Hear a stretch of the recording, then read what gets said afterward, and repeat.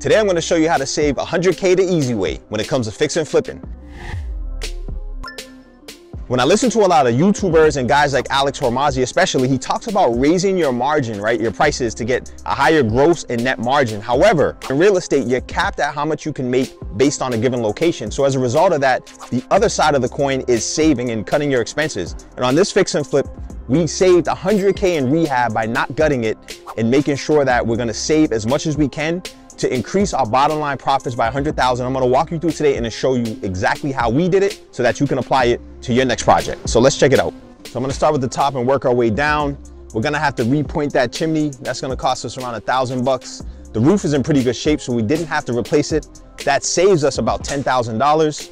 We are gonna have to replace all of the windows, but by not having to replace the exterior siding here, we were able to save about $10,000. And then on the top of the roof, between all the exterior work that we don't have to do, we saved about 20 grand. Let's check out the interior.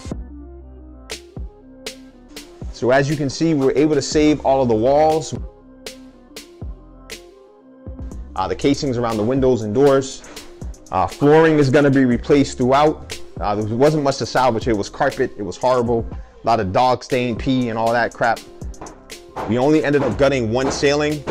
And by not having to gut the entire house and re-sheetrock it, that saves us around $10,000 on the cost of having to sheetrock this space.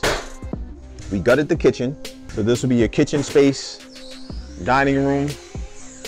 Again, we did not have to gut the walls. We're just gonna take that wallpaper off. On the exterior, we're able to save the deck. Our guys actually stripped it. They used paint thinner. By not having to replace this, we're saving around $7,500. In a lot of full guts, you end up replacing the main stairwell and the basement stairs. We saved about $15,000 by not having to do that here. Here, as you can see, we didn't gut the ceilings or the walls in the two bedrooms up here. As you can see, we left all the window and door casings intact. By not having to replace the window and door casings, we saved about $12,000 on labor and materials for the finished carpentry and millwork. And for this bathroom, the plumbing will be spot replaced throughout the bathroom and kitchen.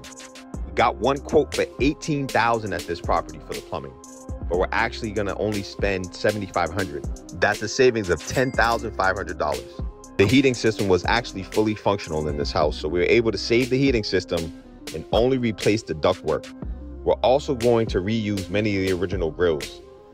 Typically, this would cost us $20,000 to install a system like this, but because we're saving all of these components, we were able to save $9,000 and only spend $11,000, which includes adding an AC condenser, which will greatly increase the value. To put in a new electrical service on a flip like this would typically cost around $20K, but because the electrical service was already 100 amps and in good working order, we only had to pay $500, which saves us $11,500. And then lastly, there were no layout changes, so we saved $8,000 because we didn't have to reframe any new walls or make any structural changes to the house. So to recap, we saved $10,000 on the roof, we saved $10,000 on siding, $10,000 on sheetrock, $7,500 on the rear deck, we saved $15,000 on not having to replace the stairs for the first level or the basement, we saved $12,000 on the finished carpentry and millwork, we saved $10,500 on the plumbing, we saved another $9,000 on the HVAC, we saved $11,500 on the electrical, and lastly, we saved $8,000 on the rough carpentry because there were no layout changes.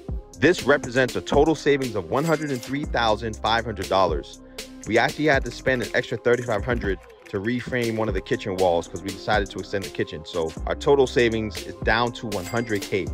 And in this market, these are the types of flips you want to do. You don't want to do gut rehabs because it increases your chances of getting caught in the downturn. I hope this information helps you when it comes to your fix and flips. Also, please like and subscribe as it will help others find this content who are looking to learn the real estate business.